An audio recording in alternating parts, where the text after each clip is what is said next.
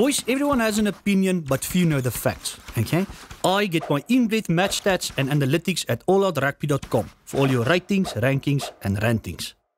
Hi there guys, and welcome to All Out Rugby TV. In this episode of Tech Chat, we've got Coach Tank with us. He's going to be talking about his favourite subject, fielding the high ball. Not. That's not his favourite subject. Obviously, the man is brought to scrum. Tankers, we're going to chat about the straight scrum feed. And, yes. You know, maybe perhaps we should be using those in rugby. I don't know. What do you think? Can we please bring it back? Yeah. Okay, but one, because it makes it a contest, but there's actually some science behind it. So if we look at a modern day scrum, okay, it's basically you've got two heads there, and you've got a straight back. You're meant to have legs down there, and it's basically as low as you possibly can. So it's basically a grass cutter. And at the moment, you can feed the ball wherever you want. Literally, it goes under the lock's feet. That's because the coaches moaned about not getting their own ball.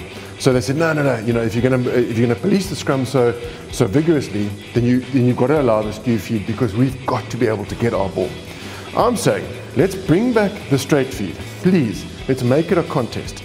You will automatically raise the level of the scrum because you're going to have to strike. Okay, so you bring back the strike. Right. Losing the strike in rugby has meant that the scrum has got lower and lower and lower, and that's why we're having so many more resets. I say you bring back the straight feed, force the guys to strike, and you're going to raise the level of the scrum. You're going to have fewer resets. Plus, you're going to make it a contest.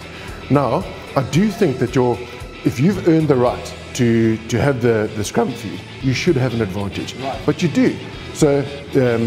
Referee taps the hooker or gives the scrum off the nod, he can tap his hooker. That means you can decide when you want to go. Right. So as a scrum coach, I always say that scrumming is about timing. You can have behemoths, you can have massive men, but if you're not working together, you're over. And that's where the RGs get it right. On the Bajada, it's basically about getting the timing right.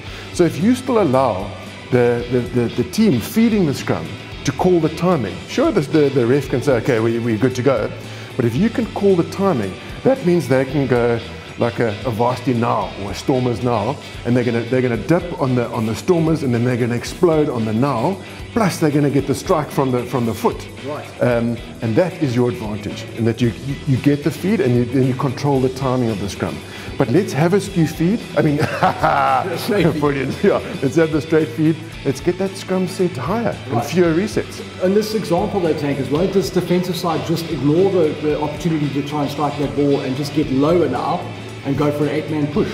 Potentially. Okay, but then the referee is looking at a scrum slightly differently, because if they've chosen to do that, yes, they're in all likelihood going to be responsible for the collapse.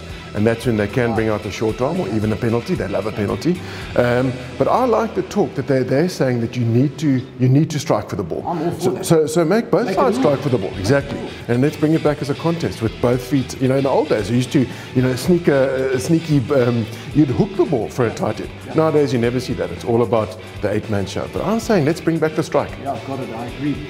Guys, if you're still awake, congratulations. You just made it through an entire scrum discussion with Coach Tank. Stay tuned for the next one. The players continue shouting at the TV, boys.